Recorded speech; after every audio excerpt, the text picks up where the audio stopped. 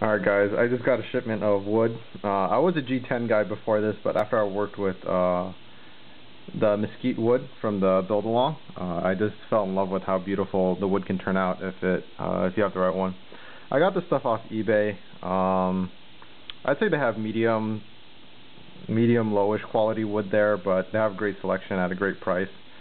I paid about $21, and that's with shipping. So it's like, I think I have 9 sets here, so that's $2-3 a set. Compared to if you go on a site like Alpha Knife Supply, it's about $5 plus shipping per set.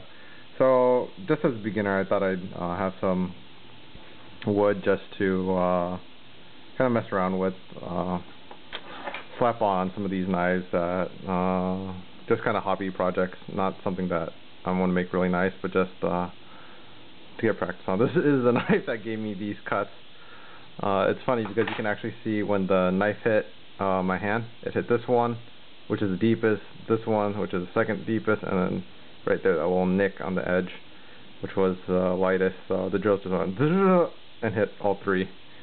So clamp your knives when you drill them. Yeah, dull or sharp or whatever. This one just happened to be really sharp.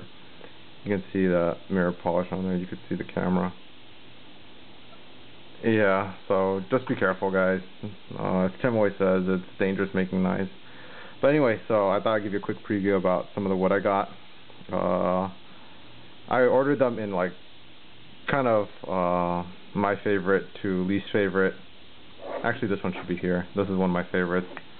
But my least favorites, let's start off with that. We have an ambrosia maple, which is kind of light. Feels a little bit more cheapy, but there's some of the figuring on it. I'm not going to wrap them just because I'm probably not going to use them all at once. Here's some of the grain in there. Yeah, so ambrosia maple. What is this? Spaulted bird's eye red elm. Also a bit cheapy feeling. You can see how wide the grain is. And like there's teeth mark left from one of the processing machines, so you could tell that this stuff isn't really that high quality, but still nicer than the pine wood I used on one of my first knives. Yeah, you see how wide that grain is. You probably want a tighter grain if you're making a knife, just to give it more strength. And you can see that these used to be adjoining pieces, so if you were to open this up, there'd be mirror images, which is nice to have on your knife because you could kind of have the lines continue from one side to another. So I don't remember if it was spaulted, but spaulted, like, I think meant it had discolorations from some kind of fungus that grew in your trees, something like that. I really went crazy on this wiki thing. And here's cherry, nice hardwood. I think you can see the spalting like right here, this discoloration. And supposedly that's desirable. I got these in a set, so yeah, eBay, you'll see a whole bunch of people with whole grouped together and shipped in a flat rate box. So you can save some cash that way if you don't want to shell out big money for the real nice pieces from a site like Alpha Knife Supply. Here's zebra wood. As I go up, these are actually fairly dense. So you can see some of the figuring right there. Has nice real dark lines. So zebra wood. Pull out my desk here.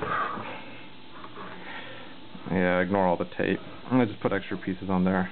This one I found really interesting actually. It's called Purple Heart, and apparently it's naturally purple. This isn't dyed. It's after you cut it, it turns this color.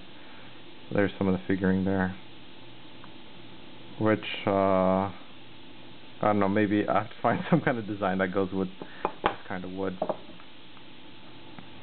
And then we have jatoba. Oh,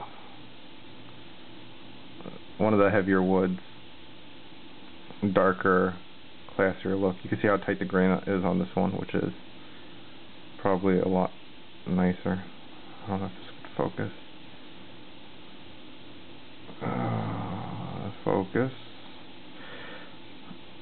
It's funny because you always see everyone talking to their cameras on some of the bigger knife channels, and Yeah, that's not going to focus on this. So that's jatoba. Padauk.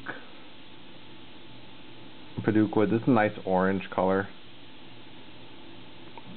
Really bright. Tighter grained. Bubinga. And last but not least, we have some Bolivian rosewood. It's just really heavy. It's a good, sorry, it's a good weight, and yeah, feels like they'll make nice knife handles. Like some of these pieces are fairly long, so I don't know.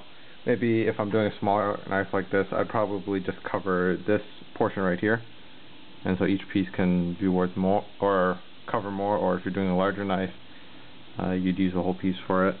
So yeah. Some of the wood, once I put these into knife form, I hope to show it to you guys. Yeah, cheap wood on eBay.